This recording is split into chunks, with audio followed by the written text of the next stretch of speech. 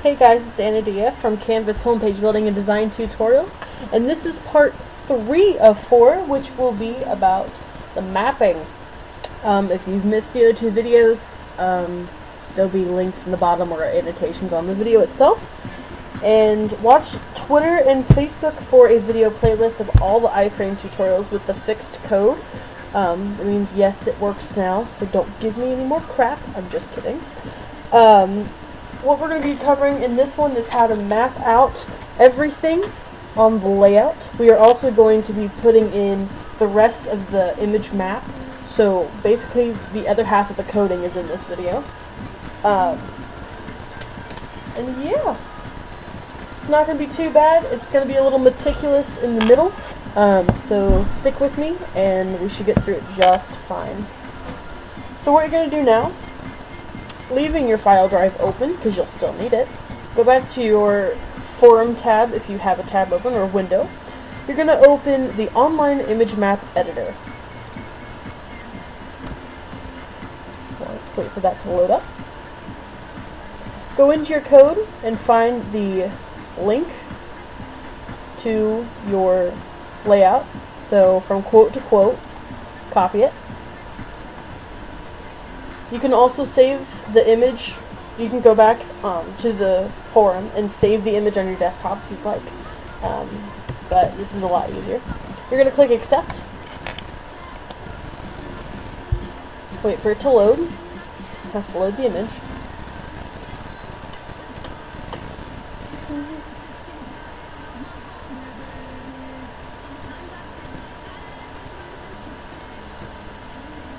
It's not wanting to load my image. Alright, well then, I'm going to do this. Alright, choose file. I do have a copy saved to the Dropbox at least. So like I said, if the link doesn't work, it's the easier way to go, but if it doesn't work for some odd reason, save it and open it this way. Click upload, and when that button disappears, it'll be a minute. And then you're going to click accept. There we go. It's going to be a little blurry, don't worry about that. What we're doing is we're drawing out buttons. Now, keep this in mind. You can pause and go slow. I'm going to probably whiz right through it. Click, and then go to the other end, so you draw a box. You only click once. Click again to keep the box the way it is and draw your next box. So click, box, click, click, drag, click. And we're also going to need to do the plus sign and the envelope. What we've done is made a clickable area, so instead of people clicking on the word extra, like has to do it right there, they can click anywhere in the boxed area, which is really kind of handy for when you use text as a button. Okay, so we're going to go to your file drive, first of all. So I asked you guys to make 3 different slides that were saved as HTML documents, and we uploaded them in the second video. What I want you to do is go find those 3 and get the links. It'll be right below the blue title. Get the links and copy them, one at a time. Now looking at the online image map editor, when you hover over where it says href, that's where you're going to put your link. Do not worry about alt and do not worry about target. We'll mess with target and alt later. But if your brightness is at a certain level, you can see it. Oh yeah, there we go. I can really see it now. Whenever you hover over where the href is, it'll glow over what box it is. So your home tab will go in your home tab. And while you have this clicked, if you need to go copy it again, so this will be my home tab, let's say. Go into your code with your home URL copied and select it. Where it says home URL goes here, I want you to paste that. So just hit Control V again or right click paste. Then you're going to do that the same thing, at least on the map, with your other 2 links. So grab your other 2 links. I'm just going to grab different ones. I have a ton. And I'm just going to put them in.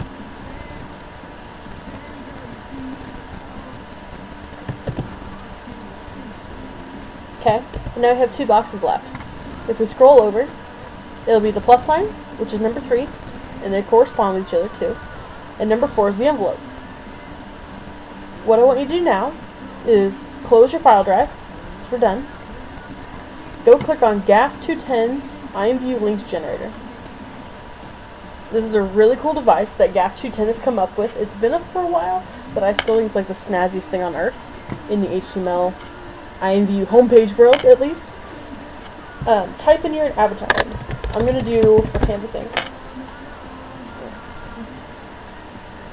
Pardon my computer, it's going kind of slow.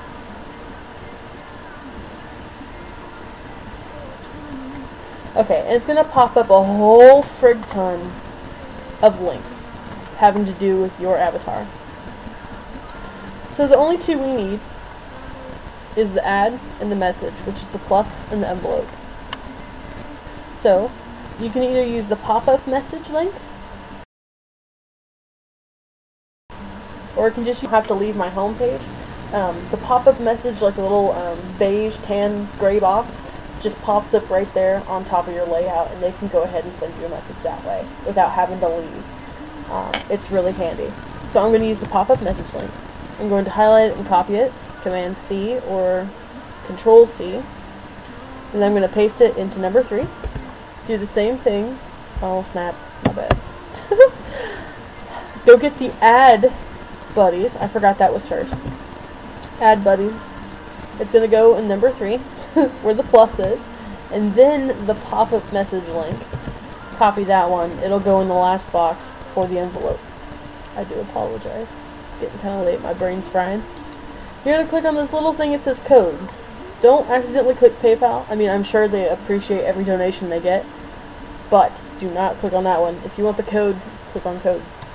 You're going to, if you can do a double click, Control A, Control C, Command A, Command C.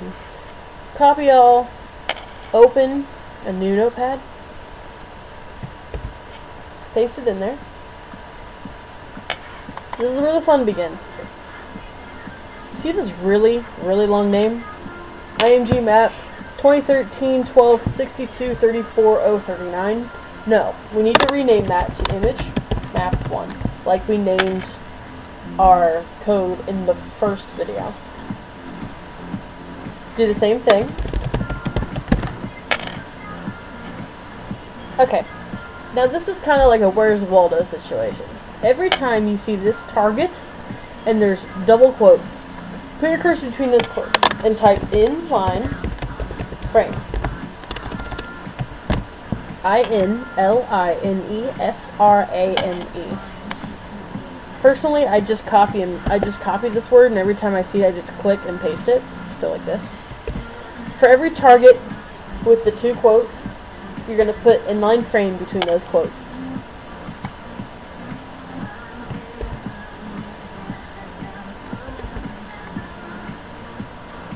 I think I got them all.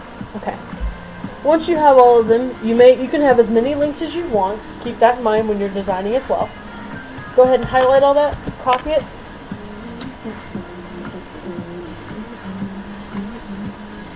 Now, let me zoom out on my code here. I'll show you where to paste it. Okay. Between where it has all this main box, mumbo jumbo, and the div ID avatar box, you're going to press enter twice and choose it so it's between them equally and paste it. And that's it for this one. Oddly enough, we're pretty close to being done. At this point, you might want to consider changing the color of your font. I didn't think about that before. I'm changing mine to white just because it won't show, black won't show up on black. Figures. Anyway, the next part of the video will be the final installation. And if you've missed the first 2 videos, like I said before, go in the links in the annotations or down below. If you have an issue with this video or you have a question, please, please, please leave us a comment and one of us will get back to you. If you want us to look over your whole code, email us. Our email is in the description below. And we're almost done, guys. iFrame's kind of hairy. That's why I prefer dynamic UAV. So, next video, like I said, installation, so I'll see you there.